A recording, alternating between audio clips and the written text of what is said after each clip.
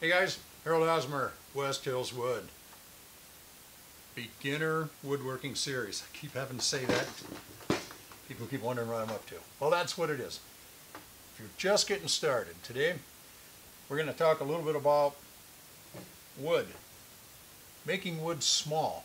Because when it's big, like a tree, you can't use it for anything in the house. So that's what woodworking is all about, making things small. In order to make things small to go together, you need to be able to cut it. There's a variety of ways of cutting it. Here's 3 different types of saws already.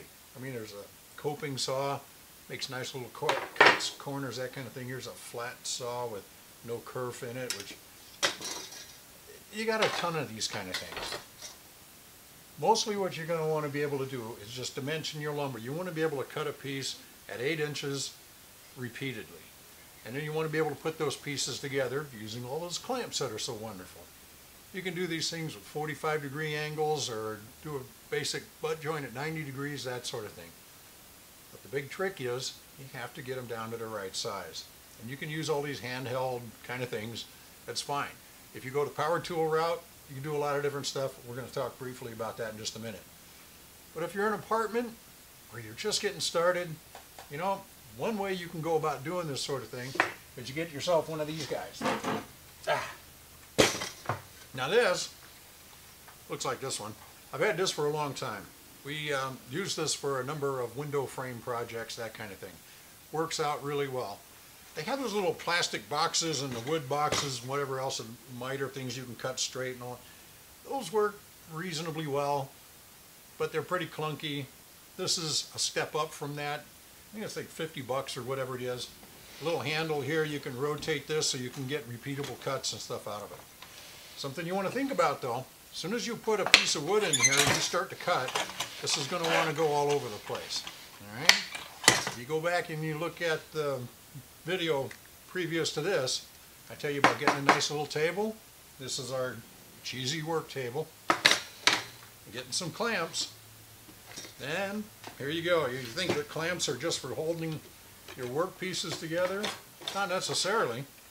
They can also be used, and they should be used, to do this kind of thing. Because now when you go to cut, you can line this guy up and you can make real nice cuts. I'm kind of cramped in here, alright? I'm just showing you for demonstration purposes here. But you got the idea. You want to be able to hold your piece down and hold your thing steady. Now they got this little clamp on this side here. You can move it to both sides. It'll help hold your workpiece in place so you can move the saw. You can cut them repeatedly, different things like this. I'm not going to show you how to do all the tricks on this saw, but that's pretty much what something like this is about. All right? It's real straightforward. It's pretty simple. And then you can take it apart and go put all your pieces away to make your wife happy again so that you're not taking up all the space in the kitchen. The power tool alternative to this, a direction a lot of guys wind up going, real quick, something like that. Sometimes called a power miter saw, sometimes called a chop saw. It's the same thing.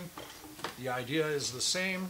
You can rotate the blade, the plat, and the whole bit to get your 45 degrees or 90 or whatever you want to do. Now this one is power tool. It makes a lot of noise. You want to be extra careful with that. Now you're generating dust. You're really stepping up. It's one of the first, let's call it, power tools that people use. You know, it's not a handheld thing. And again, with this, and we'll show you in the next video, you want to be able to hold this sucker down to the table because you don't want this moving around. This is pretty gnarly here. This thing can hurt you. So the other one, yeah, you'd have to be doing something really stupid for that one to hurt you. That wouldn't be unheard of in woodworking, though. Hey, Harold Osmer, West Hills Wood. See ya.